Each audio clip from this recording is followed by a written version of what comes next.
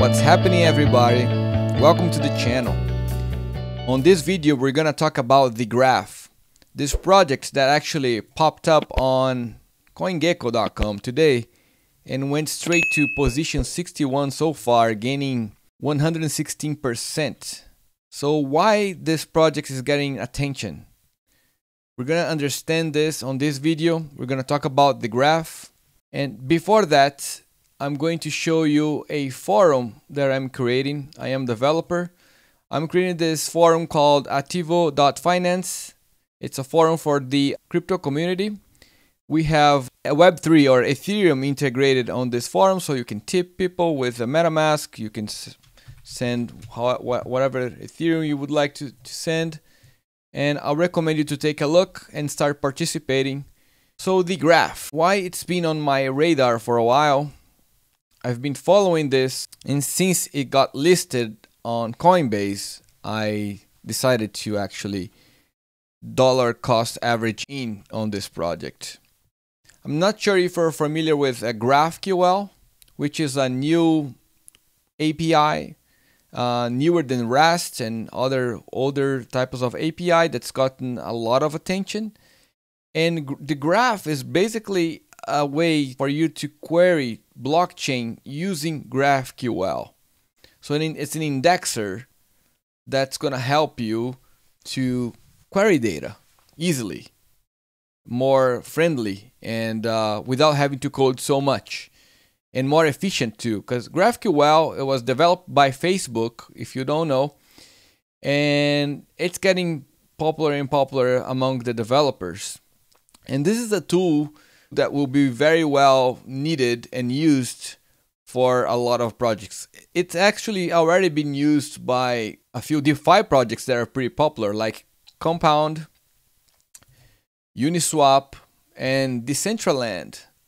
You might not be familiar with all these projects, but I can give you a little introduction. Compound is a traditional like finance type of tools that provides this lending and borrowing in a decentralized way. Uniswap is a decentralized exchange, the most popular one, and Decentraland is a metaverse. It's like a virtual world. It's pretty neat. So all these companies are already using it.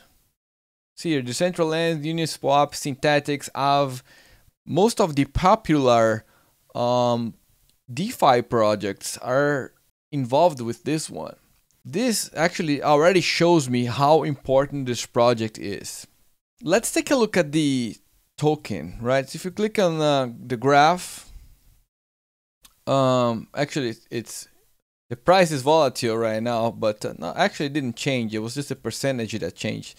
There's 10 coins. It's a lot of coins, right? But this is not really uncommon in the crypto space.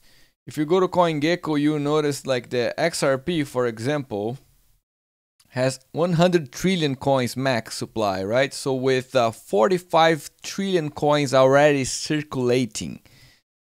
Comparing to the Graph, it has 10 coins max supply, the max there will be in circulation ever, and circulating right now 1/200, which is like almost 40x less than like XRP, and 10x in max supply less than XRP. So its value is 26 cents comparing to XRP that's 55 cents, right? So you can kind of have an idea that this project actually can go up in price. I think that's pretty clear by kind of looking into that. So the Graph, right? So the Graph is supporting already Ethereum, IPFS, and the POA network, which is XDAI. If you're not familiar with XDAI, I recommend you to take a look at XDAI. It's getting pretty popular, this project, and it's been used as the testing layer for Ethereum, but a testing layer with value, which is pretty interesting.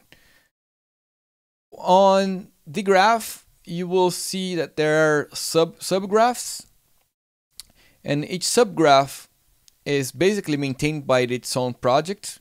Let's go take a look and explore those subgraphs. See ENS, Compound, Uniswap. Let's take a look at Uniswap, for example. Okay, so I have a playground here, and here's an example of a query, right? So the graph you have those, so the subgraph for Uniswap is like an indexer that's pretty much gonna watch that smart contract for Uniswap. So on the left, you have the query that you're gonna make to the indexer. Like, what's your question? What data you wanna get from the indexer? On the right, you have the schema. It's probably reading the smart contracts and get the information like what you can get from the smart contract. So here's an example, right? So you're running this function, Uniswap factory, I think that's what it is. Pair count, total volume in US. So this is one thing you want to get. So ID, pair count, total volume USD in dollar.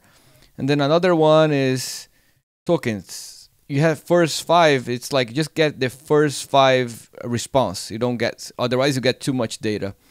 So tokens, get the first 5 tokens, the ID, the symbol of the token, the name, and the decimals of the token. If I run this, here's you get the response. So it's actually getting first data here. You get tokens. It's response from these tokens. So you have the SHI. It's from 1inch exchange, True USD, Dharma DAI, gas token, and then here's the Uniswap factories response from this. So this is very efficient, very good tool for developers. So you get a response in JSON. This is actually looks like JSON, but it's not JSON. It's a query GraphQL language actually. It's its own language. But the response, it is in a JSON.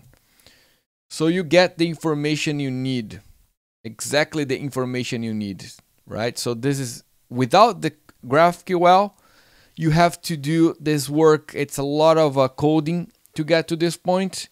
It's gonna make developers' life much more efficient. So this is a tool that's really, really needed for blockchain. I would compare it to like Chainlink.